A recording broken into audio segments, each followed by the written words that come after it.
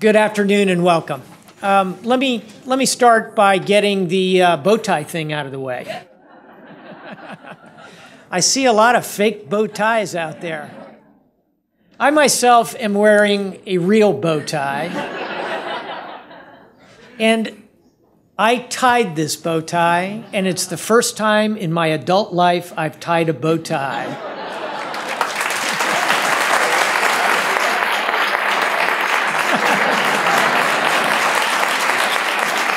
Yeah, that is the good news. The bad news is it took me an hour and 5 minutes, and I did it after watching 3 YouTube videos, the last one of which was conducted by a guy with a thick French accent.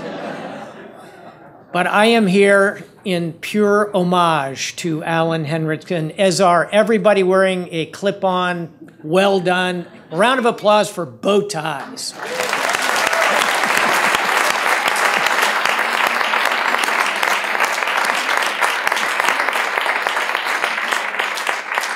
Well, I will have a few things to say about Alan as I introduce him momentarily, but I want to begin by simply acknowledging that Professor Alan Henrikson is with us today with his beautiful wife, Pam, his children, Katie and Christopher, his many, many fellow colleagues, the faculty who are the heart of the Fletcher School are here for him today, as well as the administration of the Fletcher School.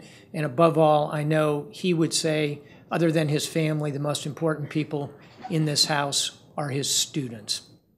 So welcome to every one of you.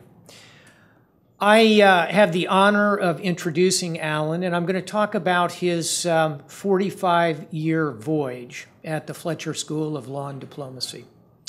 And I'd invite you, particularly those of you such as myself who are old enough to remember 1971, to cast your mind back. And those of you like Professor Sulman Khan, who wasn't born in 1971, I would invite you to cast your mind back to what Alan Henrikson taught you about American foreign policy and what the world was like in 1971. We had arguably the worst president and the worst vice president in American history. That would be Richard Nixon and Spiro Agnew.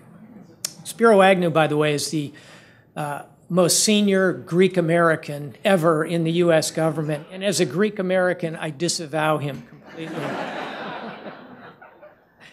In 1971, the median house price in the United States of America was $22,000. A gallon of gasoline cost 39 cents. The hot movie of the year was Harvard graduate Alan Henrikson. Do you remember? It was Love Story. Love Story. Yeah, I'm sure she did. The Doors were the biggest band. And James Taylor, second leading number of gold records that year. In the world, Vietnam was still on fire. India and Pakistan went to war. 71, a turbulent year a long time ago. That's the year young Professor Alan Henrikson showed up at the Fletcher School along with Pam and went to work teaching for us. And for the next 45 years, he educated generation after generation of American and international students. I tried to come up with a total number of students who have passed under your steady hand. It's certainly hundreds, and probably somewhere between 1,000 and 2,000, I would guess, who have been touched by you in some way or another.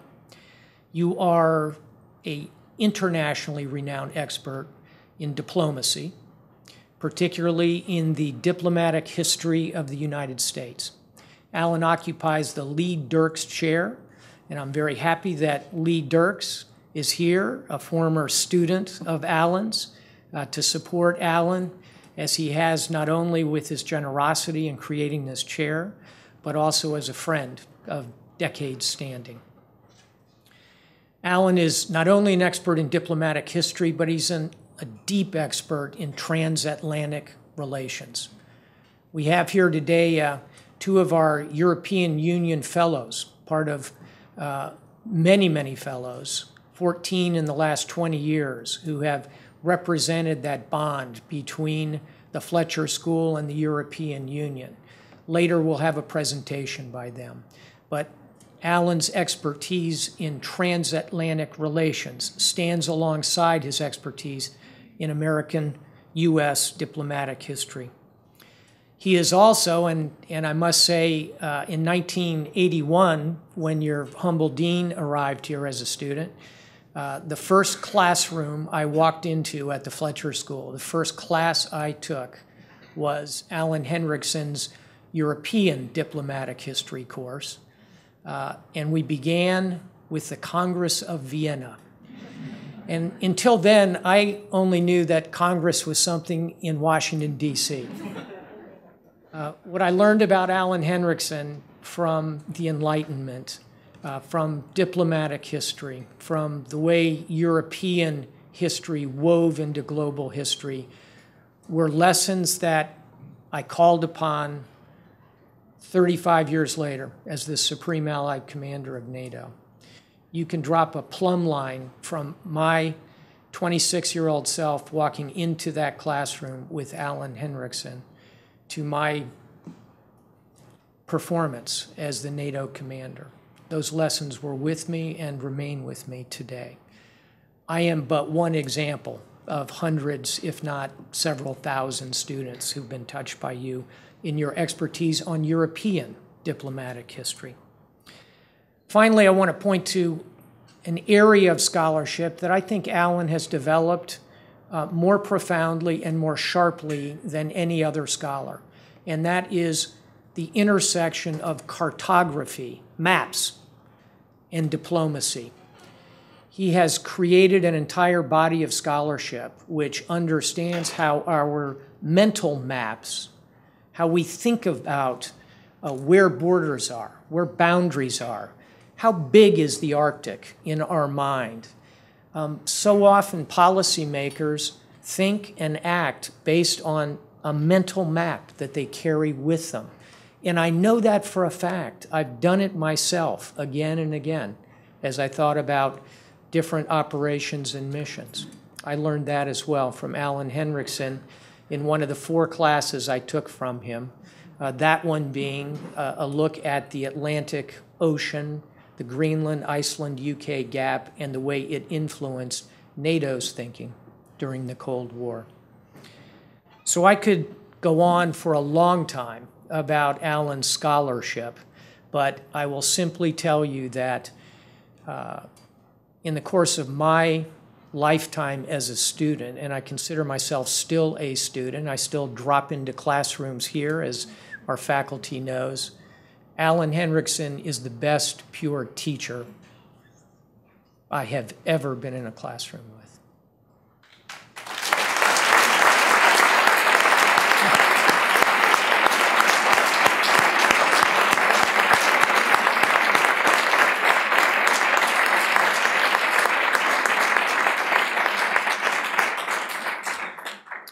Pam has been with him for every sea mile of that voyage, as we would say. And I would like, if I could, ask for her to be presented with flowers from the Fletcher School to say thank you for being an incredibly involved faculty wife here at the Fletcher School. Thank you very much, Pam.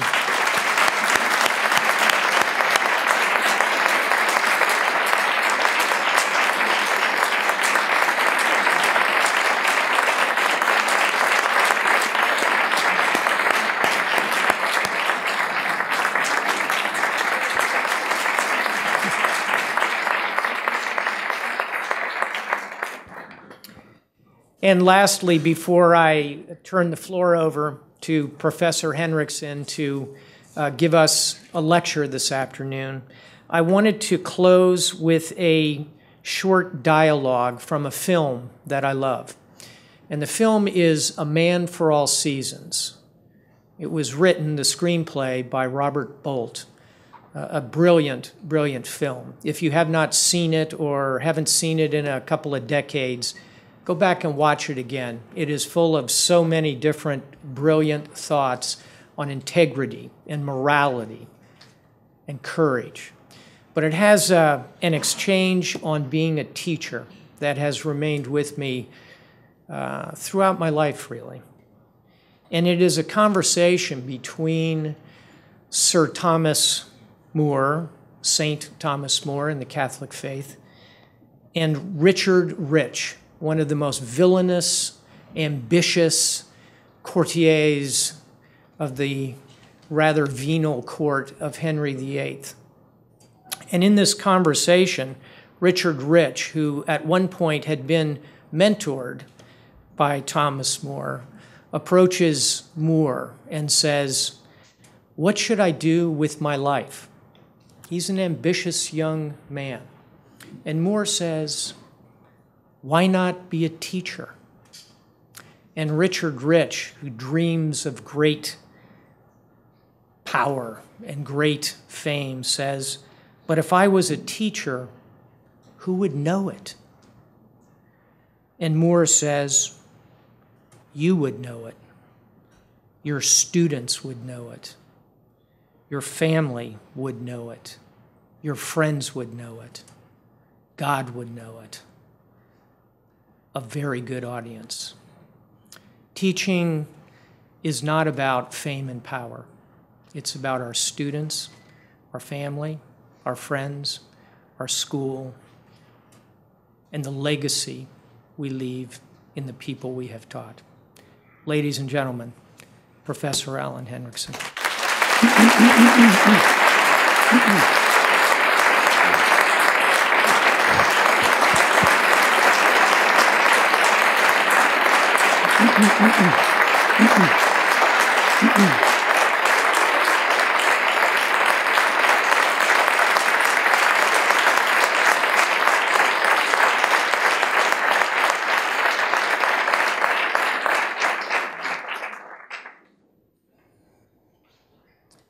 I suppose I'd better not be speechless.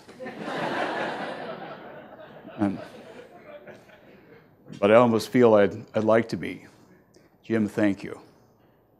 For the historical context, he contextualized me, all of us. I've often said, I think even in print, Jim Stavridis is the most resourceful student I've ever had. I mean, the average sale price of a house in 1971, I mean, the history, I've taught you that. I mean, that I expect you to know, but he remembers these things as well.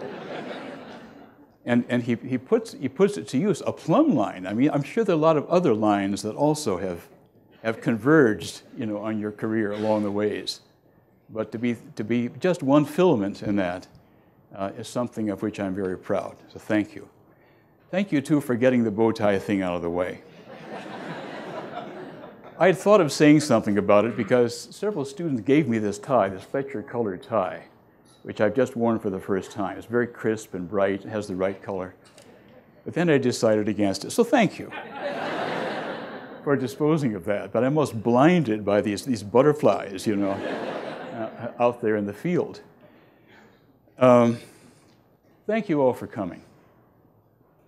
And believe me, I'm very glad to be here today. When I accepted Jerry's invitation and Jim's invitation to speak on this occasion, I said yes. But I didn't realize that it could have been a real challenge. I feel uplifted and really sort of further recovered and healed by being here with you all. This is deeply meaningful for me and for my whole family. My wife Pam and my son Christopher and my daughter Katie, our daughter Katie, and son Christopher, who've come from Santa Monica, California, just to be with us today. I do have a text, and with your indulgence, I'd like to follow it pretty closely, but I'll try to sort of follow it, read it with a certain expression. And that when Jerry and Jim asked me to do this, after I had already made, actually, the decision that this would be my last year of teaching at Fletcher at age 75, which I can't believe, but nonetheless it's true, if I would speak during reunion. And I, of course, said yes. And then sometime later, Kate Ryan, a former student who's head of development and alumni relations at Fletcher, following up, asked me what the title of my talk would be, and I thought about it, and the first thing that crossed my mind was something that Reuel Bartlett said to me when I came to the Fletcher School. He said, "It's a great place to teach." And it's not in my text, but I'd like to pause here and ask, besides Lee Dirks, who I know was a student of Reuel Bartlett's, and that experience meant a lot to Lee, who has contributed to the Fletcher School, the Lee E. Dirks Professorship in Diplomatic History. But I'd like to ask for a show of hands. I see Arthur House over there. Oh, there are many others. Dorothy, so many.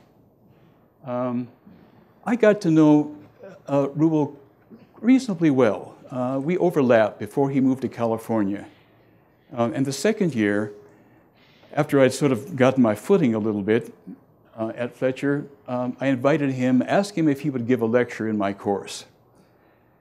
And it happened to be World War II. I still use my notes from his lecture.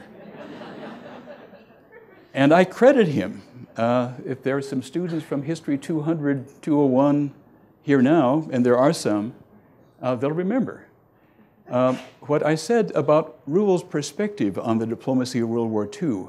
And there's a broader lesson in this. I hadn't planned to mention this either. But it happened to be the time when revisionism, New Left historiography, was in vogue. It wasn't just Joseph Stalin that caused the Cold War. It was the United States itself, the open door policy, atomic diplomacy, and so on. Well, Reuel asked, people are posing the question, who broke up the wartime alliance? And he said, there was no wartime alliance. The United States and the United Kingdom had combined boards, had a very intimate working relationship. Their relationship with Russia was very loose. It involved Lend-Lease support.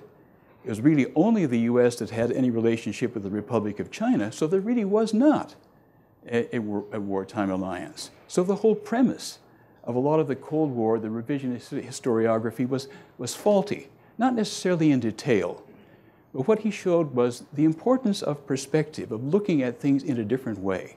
So that's a general lesson that I have taken away from my relatively brief but significant encounter with Reuel. A great place to teach, he said. Now I assume that what Reuel meant by saying that was that the Fletcher School was a great place to teach at, rather than a great place to instruct, to edify, or to try to do so. But I shall come back to that. For I would like to think that I too have had some influence on the Fletcher School. But what I am now equally conscious of, as I could not have been back then, was how much I would learn myself from teaching at the Fletcher School, from my faculty colleagues, from administrative staff, and most of all, as Jim Stavridis said, from my students, including students who didn't happen to be in any of my classes, but who have become friends. When following the stroke I recently suffered, I was in the Spaulding Rehabilitation Hospital, a beautiful new facility overlooking Boston Harbor, and my son Christopher and daughter Katie flew in from California to be with me. Christopher asked me at one point if I felt that I had any regrets in life. I said that no, I really didn't, and that I felt very grateful for the experiences and career I've had. My many years of teaching at the Fletcher School, working with and getting to know students and others from so many different nations, some of whom my wife Pam and I have had the chance to visit in their homes, has opened up the world for me. The whole experience has been deeply meaningful. If I have in my courses taught students the nuts and bolts of diplomatic history, my students have taught me so much more about places, about people, about predicaments, about philosophies, and about the manifold gift of humanity. I am very grateful. Fletcher, a great place to teach. to which I would now, upon reflection, add the words, and to learn. Why is the Fletcher School such a place? I can easily give 3 reasons which I shall briefly mention and on which I will then elaborate. First of all, for me personally, Fletcher has been, I feel, a good fit. Given who I am, what I know, the way I think, and what I have learned and still am able to learn. I am interested, as many of you know, in almost everything, and in the relationships between things, and also in making precise connections between them. Fletcher has allowed me the intellectual freedom to do this, to be myself. A second reason is the students, coming from all over the world, diverse in background and in outlook and determined to make the world better. A third reason is the school itself, the institution. There is an idealism built into this place. It has a long-standing commitment to service, a newer interest in leadership, and now too a focus on entrepreneurship, including social entrepreneurship. For me, these 3 reasons work together in a kind of rationale for being here, for teaching here, for learning here. They provide a logic for someone such as myself as an individual faculty member, for the many students I've been able to teach, and for the institution that you and I, we all together have built and still are building. That logic has not always been clear or coherent, but neither is the world, the problems of which we are trying to address, to understand, to formulate, and to solve theoretically and in the field. The tension between theory and practice, as between ideal and reality, and even indeed between law and diplomacy, is always there. Law with its emphasis on principle, and diplomacy with its emphasis on agreement, can be difficult to harmonize. But this is exactly what the faculty, students, and graduates of the Fletcher School of Law and Diplomacy have been trying to do since the school's founding in 1933. For me personally, the opportunity to teach history and to teach current issues historically at Fletcher has been invaluable. I am not narrow or segmented in my thinking or professional preparation. Neither is history, actual history itself. The subject of history does entail the careful examination of documents and the interweaving of bits of evidence. It also requires intellectual scope and imagination. History is all-inclusive. It doesn't exclude any factors that might be relevant in a situation. The historian's outlook, I like to think, is akin to that of a doctor, a diagnostician. Many years ago, when I read Boris Pasternak's Dr. Zhivago, I noted particularly Pasternak's emphasis on the physician Yuri Zhivago's gift of diagnostic insight. I sensed that what the central character, Zhivago, and Pasternak himself was really doing was diagnosing the whole of Russian society that was undergoing a revolution. I have often told my students at Fletcher of what Henry Kissinger is said to have said: history is the only policy science. Now I come to the second and main reason for having found the Fletcher School a great place to teach, and therein learn. That reason is Fletcher students and Fletcher graduates. When I joined the faculty in the fall of 1971, the United States was, as Dean Stavridis has pointed out, mired in war in Indochina. There were Vietnam War veterans who were here in those days, and some Foreign Service officers who had served there too. The school was viewed as being generally supportive of the war. One Sunday morning, the office of Dean Edmund Gullion was incinerated by a firebomb thrown through a large glass window facing the tennis courts. It was not an easy time for any of us, whatever our thoughts.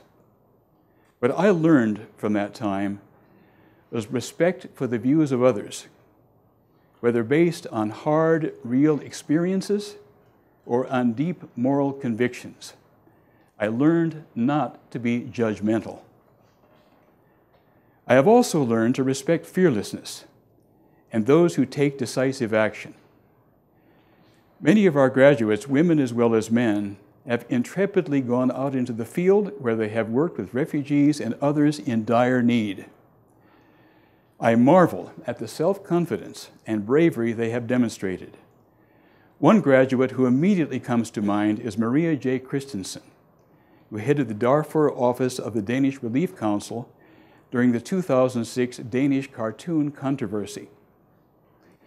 The Janjaweed attacked her encampment, and she quickly had to arrange an evacuation. I asked her later, "Weren't you afraid?" "I'm a farm girl," she said. In recognition of this and other selfless efforts in the world's hotspots on her part, Maria Christensen received the Ole Lippmann Memorial Award, given every 5 years in honor of a Danish World War II resistance leader. For Maria's example, and also the stories of other Fletcher graduates, including diplomats and development experts who have served in difficult places, I have learned to notice and to honor personal courage. Our students have made significant contributions at the Fletcher School itself as well.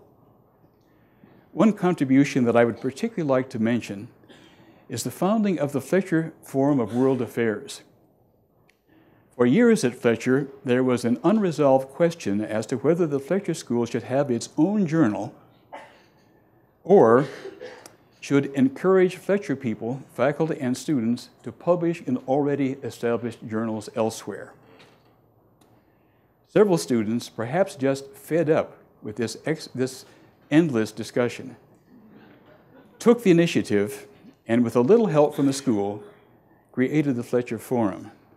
They were Jeffrey Sheehan, who went on to become the Dean for International Affairs at the Wharton School.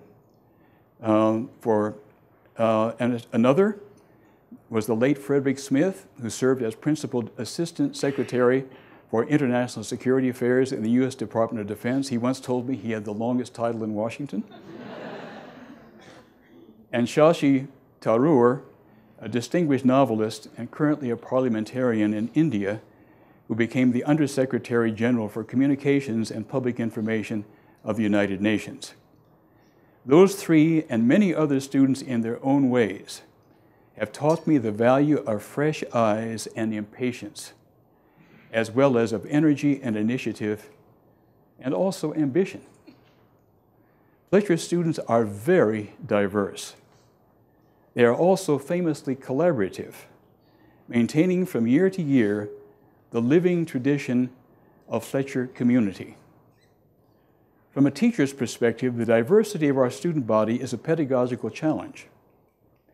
This is partly because our students come from so many different backgrounds and have such different expectations and objectives. I marvel at the linguistic attainment of so many of our students, some of whom speak not only 2 or 3, but even 4 or 5 languages. Others, to be sure, struggle. I shall never forget something that General Jack Galvin, as our dean, said in speaking to a group of new foreign students at Fletcher. He said that Americans tend to think of those who speak a lot of languages as having a knack for it. It takes work, he emphasized. And he gave full marks to those students from elsewhere, non-native English speakers, who had made the effort necessary to learn English at the level required to be admitted to the Fletcher School. Congratulations to them. You inspire me. This brings me to my third and final reason why Fletcher is a great place at which to teach and at which to learn: the school itself. To me, as my faculty colleagues have heard me say more than once, the Fletcher School is an institution of the higher learning.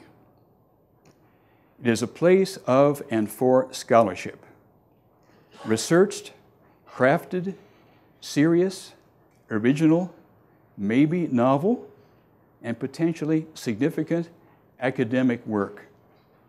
Thus, I naturally am a defender of the traditional thesis. All of the capstones I have just read and evaluated were traditional theses, and they were excellent. I'm looking at Dina Mirren. Doing their authors proud. From these students' work and from all the other research papers I have read over the years, I have learned more than I otherwise ever would have known about the subjects they addressed. I was delighted to see the message that our Fletcher librarian, Cynthia Rubino, has just sent to our students that the Ginn Library is facilitating the submission of Fletcher capstones for inclusion in the Fletcher Digital Library. This service is intended, Cindy wrote, to capture the significant intellectual capital represented in your capstone and to make it available to your friends and family and also potential employers. Her use of the term intellectual capital particularly caught my eye. Intellectual capital is a term that I myself often have used in talking with students about the value of historical knowledge. As I have emphasized most recently in History 201 early this spring term, the facts of history are real. Events actually happened. The record of them is solid and permanent. They are worth remembering. Knowledge of history is like money in the bank. It can be drawn upon and it can be augmented by further study, of course, and also through experience. Henry Kissinger, when he went on to Washington, said that while serving in government, he was going to have to live off intellectual capital. He had a lot of it, and he thrived. I hope that the Fletcher School of Law and Diplomacy will never lose its interest in the teaching of history. History is the central intelligence of statecraft. Diplomatic history, which has been my principal subject, is also about diplomacy itself. When I came to Fletcher in 1971, a prevailing assumption was that the whole school understood what diplomacy is and, in fact, spoke it. There never actually had been a course at Fletcher, to the best of my knowledge, on diplomacy as such. Today it does have such a course, Diplomacy 200, Diplomacy, History, Theory, and Practice, as well as now a formal certificate in diplomatic studies. There had then been a course taught by Dean Gullion himself, along with General Indar Jit Ricky on United Nations peacekeeping, but that's different.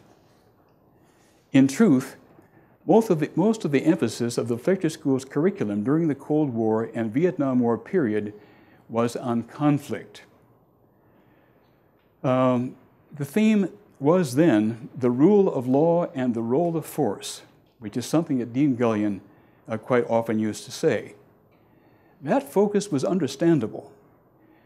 The strategic rivalry between the United States and the Soviet Union was everyone's paramount concern.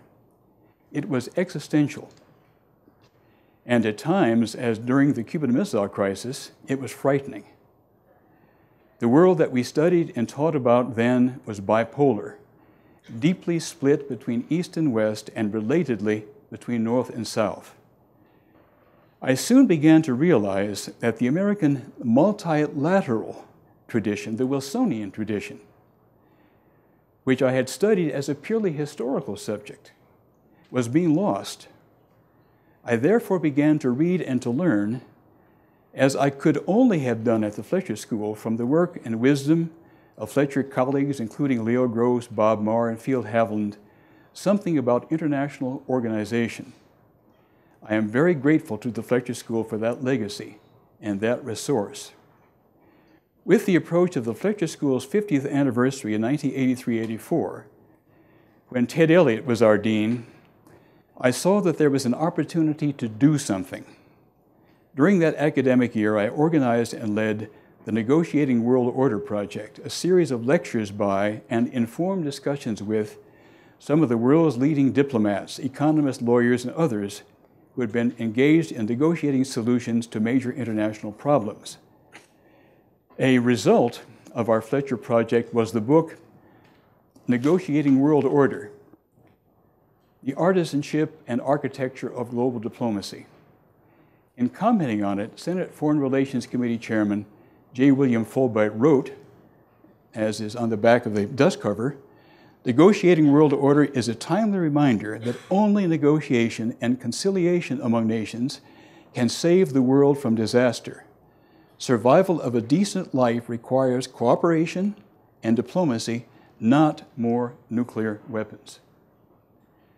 The Fletcher School's curriculum has undergone a vast expansion in recent years, with courses on many more subjects. Many of these are quite specialized, even technical in nature, and many of them are skills-oriented. Perhaps the biggest curriculum change has been the addition of the Master of International Business degree. I recall with some amusement, after the MIB degree was decided upon, participating in a meeting with a group of Fletcher alumni. Perhaps some of you were there.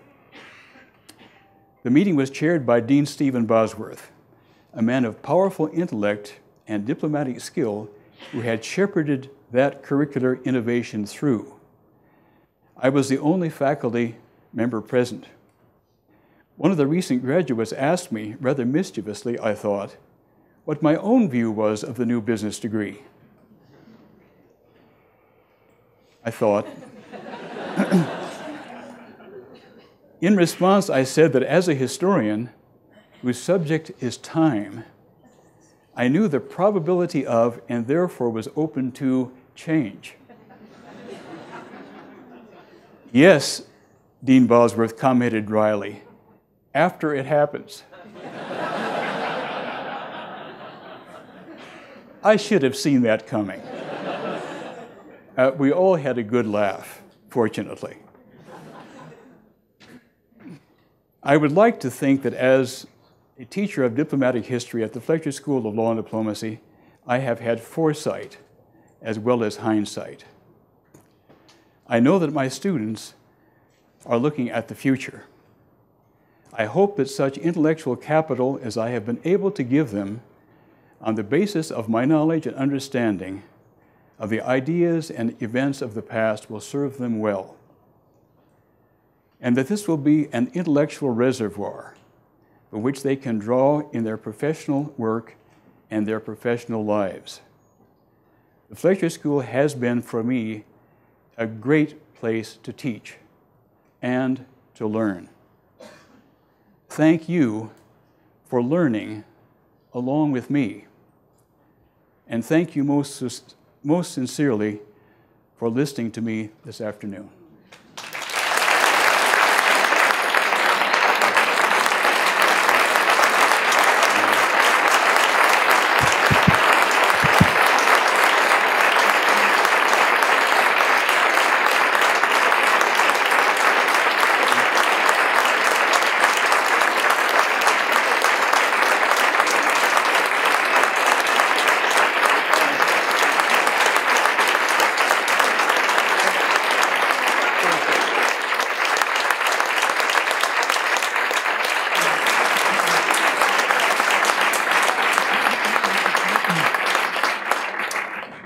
What a marvelous, fascinating, historically accurate, moving, and inspirational talk, Alan. It was gorgeous.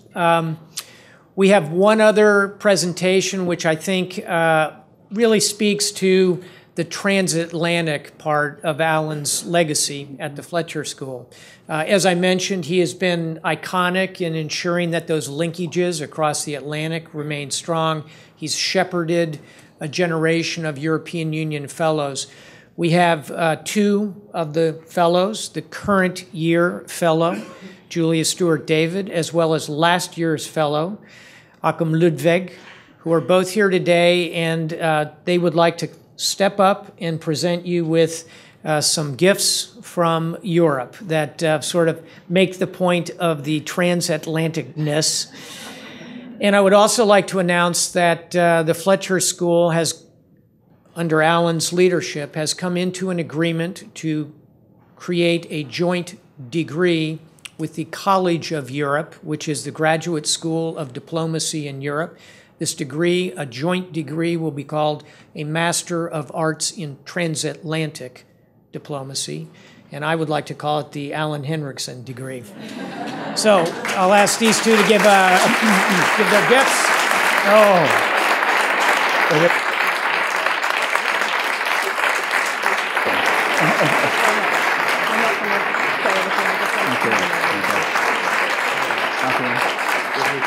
First, a letter from the chair of the committee. Oh, I'm touched by this. From Thank you. Really Brussels. Some good thing to read. Akim and I taught a course together, and Julia's field is different. She's a specialist on narrowly humanitarian evaluation, but the whole humanitarian spectrum generally. And Fletcher, with its emphasis on human security, human rights, is a natural place for Julia to be. She has participated in I don't know how many courses, including my course on diplomacy. She's given talks here and elsewhere, as also Akim did when he was here as a European. I'm proud to have you be my friends. To have you as a friend. Thank you. Thank you. Wonderful.